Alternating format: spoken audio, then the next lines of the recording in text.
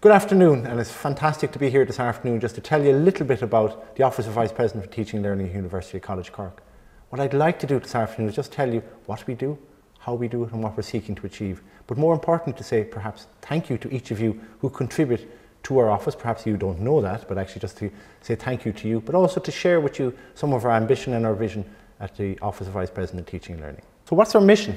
Our vision is to enhance the staff and student learning experience through staff development opportunities and to engage in innovative research in enhancing teaching and learning. We're just using teaching there, but also learning is obviously critical to the whole agenda.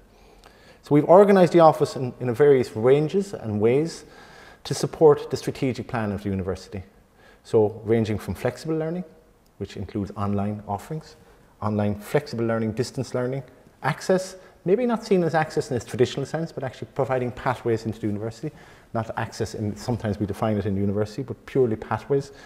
Talented students, how do we grow talent? How do we support professional development for people outside the university? How do we ensure that our university is research-led? We talk about a research-led curriculum. How do we demonstrate that in the curriculum? How do we support our own staff? That's the inward-facing staff CPD. So what I'd like to do is to walk you through each of those areas and give you some examples of the kinds of things we're doing. You'll notice on the outside then there are these boxes of text here. What they are is referencing some of the strategic plan actions.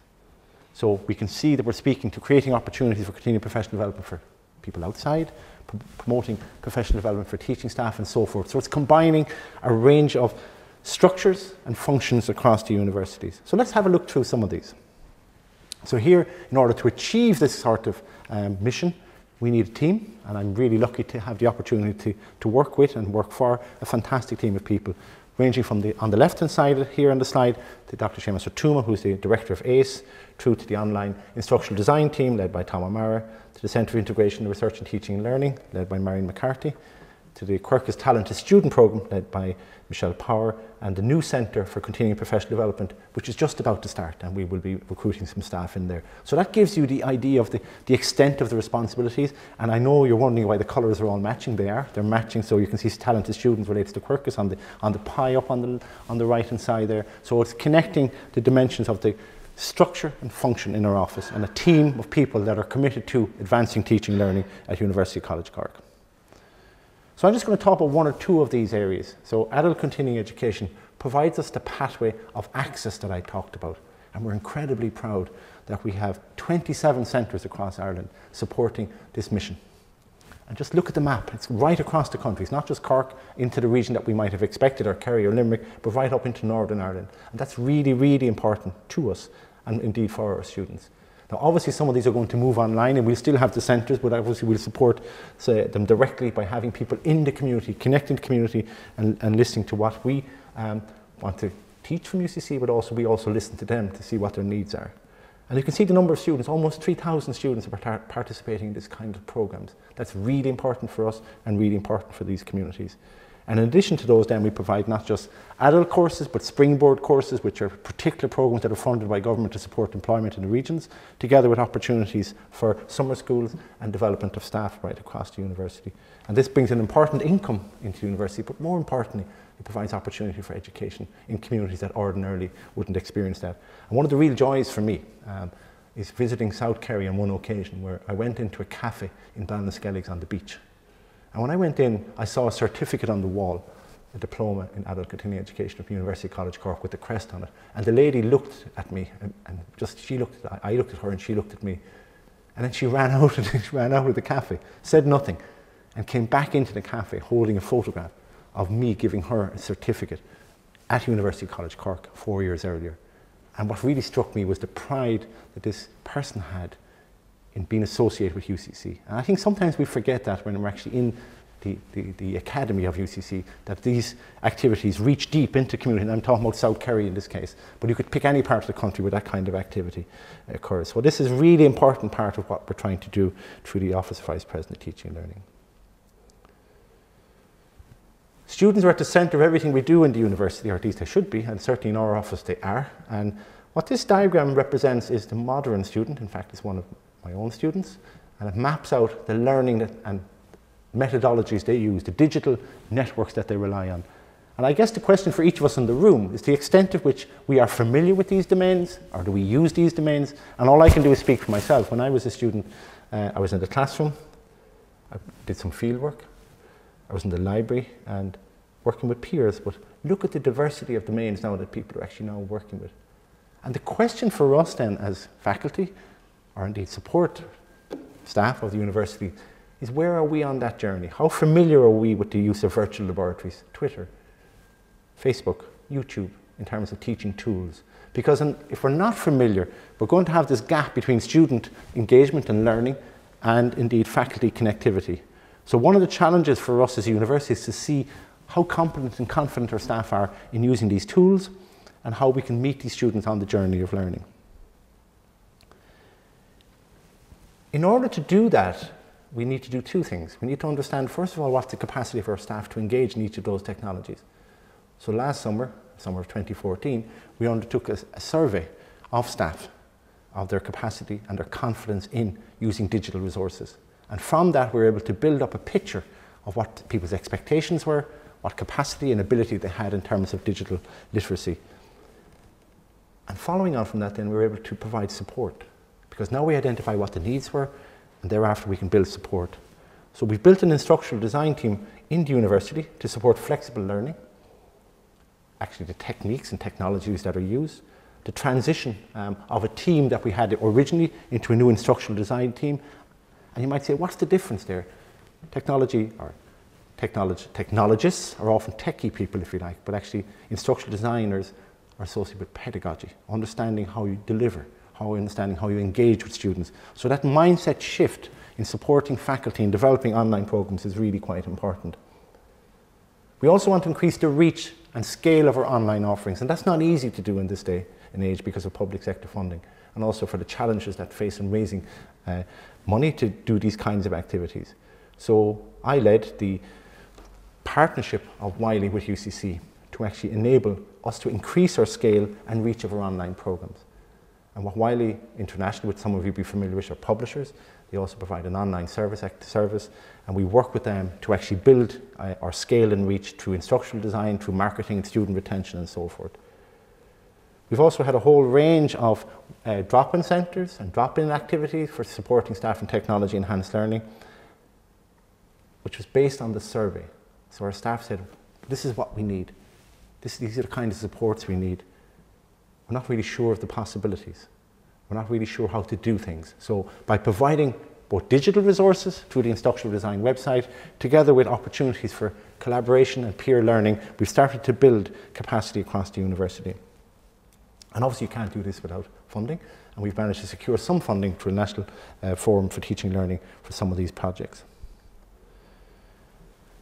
So clearly we've now started to build capacity, so we've got a lot of really people getting excited about online learning. We've got people getting excited about building their own digital expertise, but how then do we make sure that these are launched into the world outside? So right now we have a whole range of programs that are partly online, some that are not at all online but are actually on Blackboard, and then some programs which are completely online. So we have one complete undergraduate course online, 10 master's course, certificates and diplomas, right across the globe, from people in South Africa, France, Ireland, West Cork, Carrigaline. So we're actually spanning just the local region, but also internationally. And next week, we'll have the conferrings and UCC for the Masters in Public Health, of which one candidate will travel from Africa for the first time ever to be on the campus, taking a master's degree. And there's something really special about that first of all, that someone has managed to remotely from Africa to engage in a program from UCC without ever walking on the soil here. But what's exciting, of course, is they are coming to us to participate in the real experience that is UCC and its heritage of learning. So we've launched this website called UCC Online, where the portal is available that you can find each course that's available online and the kinds of support that you might need as a normal online learner. One of the challenges any of us have had working online is that it can be isolated. Motivation can be an issue, so we have to build new scaffoldings and new approaches to supporting online, and that's part of the journey we're on as a university in transforming our digital literacy. And in doing so, we need to understand our students a bit greater, perhaps, or indeed our staff. So these two slides represent just a little glimpse of some of the data we've started to collect across the university.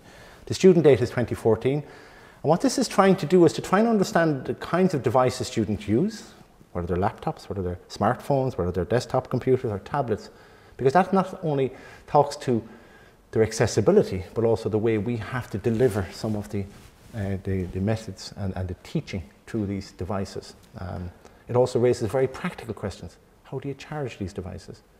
How do you enable diversity of learning through these devices? We now know, we're not sure for UCC, we now know globally that 54% of students nationally, internationally, have at least 3 devices. And I'd ask everybody in the room to think about how many devices you have. You might have a computer, a laptop, desktop, iPhone, iPad, and very quickly it adds up. And that brings interesting opportunities and challenges for each of us. And then on the other part of the slide, you can see the appetite for our staff. And this is based on our staff survey carried out in 2014 also. This is a PDF is available on the website, you can see it there.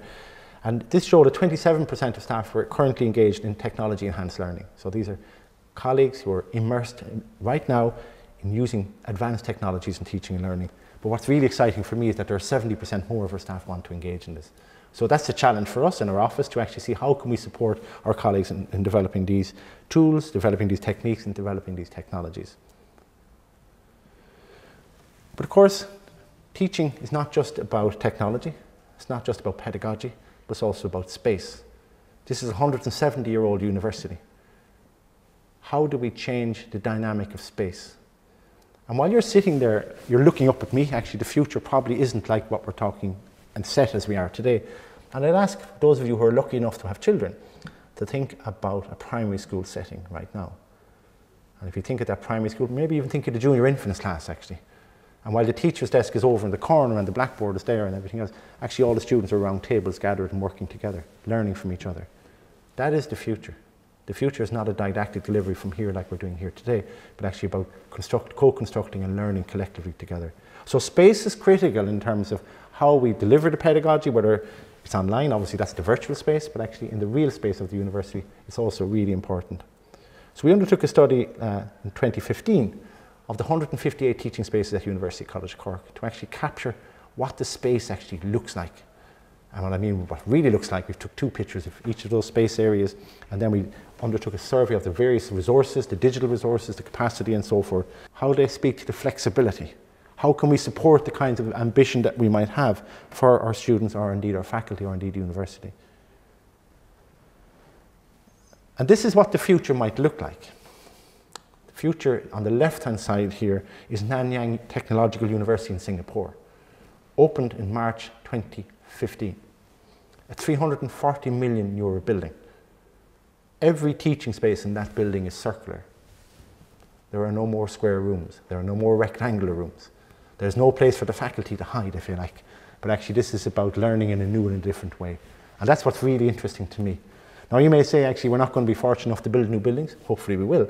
So the question is, how can we retrofit, or how can we change some of our existing buildings into a way that might actually enable the kinds of things that we want to do?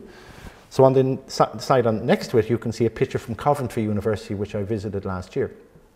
And it doesn't look too dissimilar to our Boole libraries or the Western Gateway or some of our buildings, except in 2 ways, one of which might be obvious from just looking at it, and one perhaps not.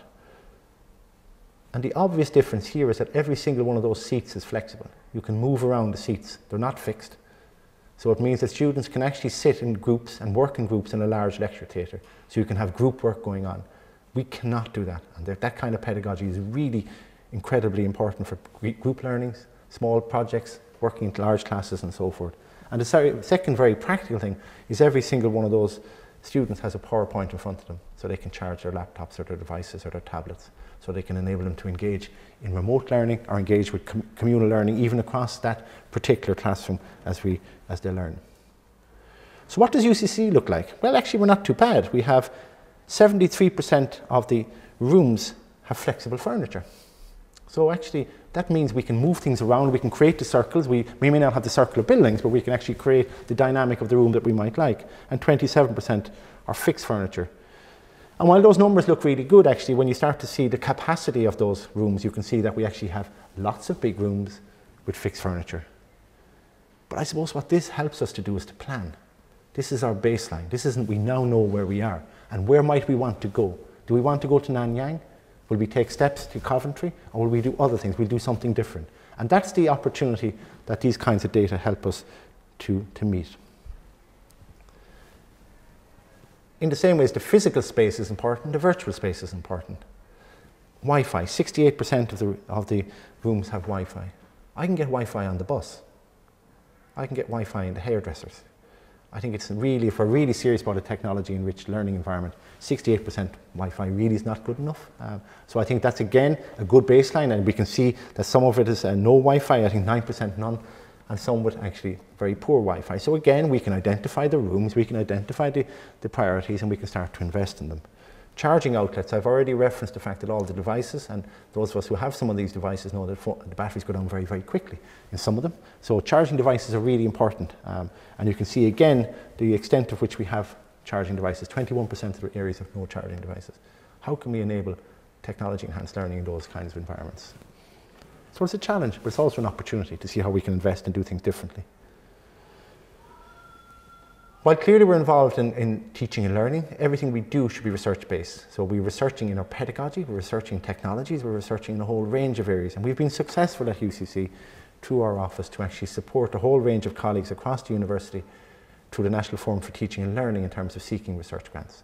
And this table just summarised some of those. They're not all there because this week we've had further successes. But what this speaks to is the fact that we are constantly trying to improve, we're looking at best practice, we're trying to undertake research and do a whole range of things. And if I could just single one out, you see e-portfolios, e-prep, are part of our future in terms of preparing students, faculty and colleagues to support their own professional development through the development of e-portfolios and showing the world outside their capacity and ability, and perhaps for professional bodies. But you can see there's a whole range of projects here, and that speaks to these competitively won grants to enable us to deliver on our teaching and learning agenda using technology.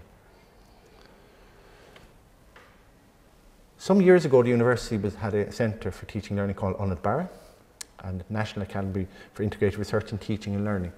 We brought the two of these together now to represent a real spirit of St. Finbar, or Finbar taught at Munster Learn, bring the spirit of that teaching and learning together with the National Academy to create a new centre, the Centre for the Integration of Research in Teaching and Learning, bringing the spirit of research, bringing the spirit of tradition together to developing something really special. And this centre is led by Marion McCarthy and managed by Catherine O'Mahony. And in this, we have a whole range of support for staff. The highest proportion of faculty in any university or any third level institution in Ireland with qualifications in teaching and learning at UCC. Up to 70% of our staff have now courses, certified courses in teaching and learning. And this year is really exciting because we put the programme online for the first time, this academic year. And we've 77, sometimes it's 80, depending on what stage we're at in the programme, of colleagues registered on that. And for someone who spent most of their life off campus working, it's really good to see that we can put these things online. Because if you're a busy academic, a busy researcher, you can take these programs at any time, any place, anywhere. You can be in your room, you can study in the evenings, you can study during the day, but I don't have to physically come on campus to take these programs. Clearly, we also need to build our international connections. And I've had the privilege of visiting China a number of times, and through those arrangements and visits, we've actually built links between other universities, particularly in China, where faculty visit here who are really keen on learning our pedagogies, learning about our teaching and learning at University College Cork. And already we've had 31 this year, we've had probably in excess of 80 in the last 2 years, and another group arriving again for summer schools, winter schools, short programs, long programs, for faculty, Chinese faculty in this case, but they could be any part of the world, coming to immerse themselves in UCC, be with our faculty, learn English through the Language Centre, and then together with learning methodologies and process and teaching and learning. And this is some of the team here on this slide who are involved in supporting those programmes from our, what we call the Circle Fellows, right through to the faculty and support. And again, this is an important income stream for us, but perhaps more importantly, it builds relationships, it builds collaboration, it builds international dimension into our activities. The Scholarship of Teaching and Learning is underpinned by obviously the research itself, and scholars indulging, engaging and developing methodologies for teaching and learning. And this is just capturing one piece of that excellence of Daniel Blackshields, James Cronin, Betty Higgs, Shane Kilcummins, Marion McCarthy and Tony Ryan launched their book at an international conference that we held here in UCC in August of 2015. And this conference spoke to the value of teaching and learning at a scholarship. The first time ever this group of people got together at University College Cork, or indeed anywhere in Europe. 274 delegates from 25 countries and 98 presentations shared practice at the cutting edge of teaching and learning from technology through to normal pedagogies, if I could use that phrase, classroom pedagogies, to distance learning, to surgical procedures, and a whole range of things. And what's really exciting is to hear practitioners sharing experiences, and I suppose back to the survey we did in UCC, showing people the possibilities. Globally, people are challenged by each of these kinds of activities, and how can we actually see what others have learned, what others have done, and perhaps where others have not succeeded, so we can actually get up that curve very, very quickly. And it's exciting, and having that diversity of people visiting us and participating with us at UCC was fantastic. So you have the team here, including Sandra Irwin, who's project manager in our office as well. It's a busy slide. Actually, this is trying to capture is really the diversity of research and inquiry that's going on in our curriculum. As I mentioned earlier, you know, we can stand here and deliver lectures, but actually that's not very inspiring. We know, in fact, that students benefit much better from the doing, engaging, constructing, generating new knowledge, generating new things, doing field work. And you have a whole range of activities going on here, from psychology through to medical procedures, through to high precision instruments, through to the gamelin on the left-hand side there as another pedagogy. And what this is trying to show is diversity, but also show practitioners, who people are at the cutting edge of their discipline, the faculty and students being inspired by each of those faculty, but also by the discipline and by the inquiry, the uncertainty, the inspiration that comes from learning at University College Cork. We've talented staff, as you have already seen, but we also want talented students. One of the great things that we have in our office is the talented student program. Talented student program is called Quercus. It's the Latin for oak, and the notion is you go from an acorn to a mighty oak. It's also the Arabic for Cork. Probably not Cork as in Corkig, but Cork in a bottle, I'd say, is much more likely. And what this picture represents is the first cohort of the Quercus talented students. These are students who the university has recognised that have a talent perhaps different than others, a talent that we want to grow, a talent that needs mentoring, whether that talent is in the academic domain or it's in the other domains, which I'll mention in a moment. But behind every single one of those individuals is a story, a unique story, a story of achievement, a story of competition, whether you're breaking the hearts of Cork hurlers by Shane O'Donnell, whether you're speaking at UN with Joanna Reardon, whether you're playing soccer for Ireland with Amy O'Connor, or whatever. I could pick out any one of these students and there's a story behind them. But the most important story is they're incredibly proud to be at University College Cork, and we're incredibly proud to have them. They're managed by Michelle Power, who looks after them, who grows them, who supports them, who challenges them, and actually seeks out new talent. And that's part of what this program is about. This is this year's cohort, so we've only started this in 2014, so this is the 2015 cohort. Again, some familiar faces perhaps, so some Olympians. I'll let you see if you can recognise any of them. Some fantastic talent people, Sarah Jamil, who wrote the love letter from Paris to Paris and Lebanon after that atrocity that happened in Paris, through to Schaefer Guilfoyle, through to a whole range of students here that we're really proud of, Chris Mintern, an Olympian, and so forth. So there's a whole bunch of talent in this photograph, each of which has a story. The program then is about actually growing and nurturing those students, but also demanding of them that they contribute to the university, that they contribute to society. Because with talent comes responsibility. The responsibility for yourself, that you optimize your situation, but also that you contribute to others. So they attend lectures, they have support from Michelle and the team, but also we expect them to contribute back. And each of these students contribute in their own unique way. And the vision is that in the future you will point to these students and say, there's a UCC Quercus student. Because these are leaders in their discipline, in their talent, but perhaps some of them are going to be world leaders. I have no doubt, listening to some of these, they're incredibly talented, and we will see many of these again. So the Quercus program is divided up into different strands, and all the photographs I've shown you up to now are what we call university scholars. We also have what's called college scholars. We have also what's called entrance scholars. So the entrance scholars, let me just start there first, are those students that are in the Leaving Certificate. These are students who have achieved a certain point level in the Leaving Cert and have applied for UCC. We welcome them to UCC, we recognise them. We also invite them to a lecture series. I meet them individually for half an hour each. We talk about their ambitions, we challenge them, and it's just fantastic. It's one of the great privileges for me to have students coming into my room on the East Wing. First of all, they're half afraid to come into the President's office, but what's really nice is when they come in, You know, I say to them, someday you should be in this office, or you will be in this office, or perhaps in the President's office. And that's the ambition for these students. We move then to the college scholars, which are the award-winning scholars in their own college. These are students who are either academically or otherwise have achieved a great deal in their own degrees or programs. And finally then, we've already mentioned the Quercus University Scholars, which are both academic, performing arts, sport, innovation, entrepreneurship and active citizenship. And this is just to give you a number of the total number in the Quercus University Academy, if I could use that phrase right now. 39 students who've competed, coming from the Leaving Cert, but also some coming from within the university and growing within and part of the program. So sports, you can see is significant, probably the biggest number, followed by active citizenship being the next group. Probably the only, we think it's one of the few programs in the world of any university that recognises active citizenship. And that speaks to our values. Each of these topic areas are speaking to the values that we've expressed in our strategic plan about leadership, about society, about supporting our friends, about supporting each other, about being creative, about being innovative, and also recognising excellence and talent through the University Scholarships Programme. So it's a really fantastic programme. It's only going to grow from strength to strength. But equally, they're going to challenge us, and that's what a university is about, us challenging them and they challenging us. And again, I think the pictures tell 1,000 words. I don't need to say very much other than to say these are incredibly talented, inspiring young people. I see Amy and John Power down in the corner here. Amy's carrying a Hurley, she plays camogie, but also John Power and all the cohort. This is the induction, I suppose, if I could use that phrase, of the students into the academy on a special night for them at UCC.